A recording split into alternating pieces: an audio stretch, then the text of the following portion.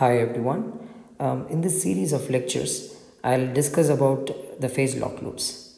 In fact, mainly I'll focus on the evolution of phase lock loops from 1980s to almost 2020. So that's nearly 4 decades of the evolution of phase lock loops. So in this lecture, I'll mainly outline or give an idea of what I'll be discussing in this course. So first I'll go through the history of phase lock loops. I'll very briefly touch upon how phase lock loops evolved from the World War II era, and mainly the significant growth in phase lock loops happened during 1980s to 2020. So that's when we saw the cellular revolution, and one of the major applications of phase lock loops is a frequency synthesizer, and that's where we find good use of applications of phase lock loops. And I'll try to present the history from that point of view at a surface level. Then I'll discuss about the parameters to characterize how good a PLL is, or how good eventually the PLL generates a clock reference, how good the clock is, and the metrics to characterize the performance, or how good the clock is, or jitter and phase noise. And I'll try to derive some very rigorously I'll try to derive results for phase noise using some very standard approximations. We'll show that for a white noise how does the spectrum look like, and for flicker noise how does the spectrum look like. I'll try to present a more rigorous analysis. So I'll also try to give a good mathematical basis for understanding cyclostationary random processes, so which is what a noise process in a phase lock loop is. Then one of the most popular phase lock loop architectures is the charge pump PLLs, whose architectures existed in 1970s onwards, but more popularly it emerged in 1980s, and very similar papers were written in that time, early 1980s. So a significant portion of this course I'll focus on the charge pump PLLs. How to model them in time domain, how to model them in frequency domain, how to do a noise analysis of charge pump PLLs. In fact, most of the PLLs in 1990s and 2000s were charge pump PLL architectures. Of course, PLLs were used not only in synthesizers but also in as clocks or clock generators in processors and other digital systems. So we'll discuss how to do a noise analysis, and I'll start from the jitter specifications and how to derive the individual parameters, which architectures for loop filter that one should choose. All that I'll be discussing in this part of the course. Then other major problem is about the area in charge pump PLLs. So I'll also discuss how to choose the different loop filter architectures. I'll present what are the what kind of loop filter architectures that one can go for to optimize area in analog charge pump PLLs. So that I'll also spend some considerable amount of time on this topic as well. Then one of the most important PLL architectures, which is called as the fractional in PLLs. This is more of a 1990s work. Fractional in PLLs gained significance in 1990s with the explosive growth of cellular technology. The thing with cellular technology is, as the number of users grew, the number of channels or the bands, the channels associated for every standard also grew significantly. So that required the local oscillators both at the transmitter and the receiver to have the capacity to generate frequency sources with very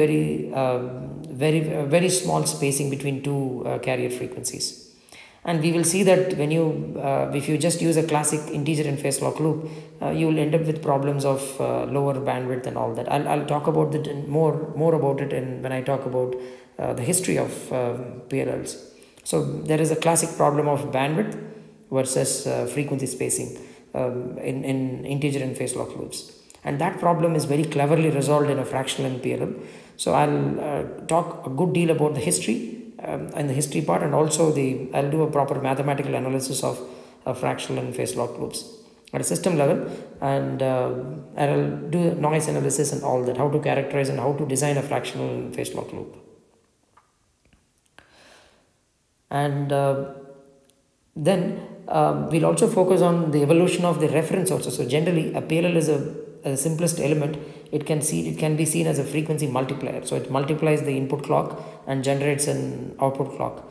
So the input clock is generally a quartz crystal. Historically, it has been a quartz crystal, but from early 2000s onwards, there was a new emergence of MEMS, microelectromechanical systems, and so MEMS based oscillators have also become significantly have significantly improved over years from the early 2000s, and there were good startup companies which were startups in 2000s have evolved into big companies now.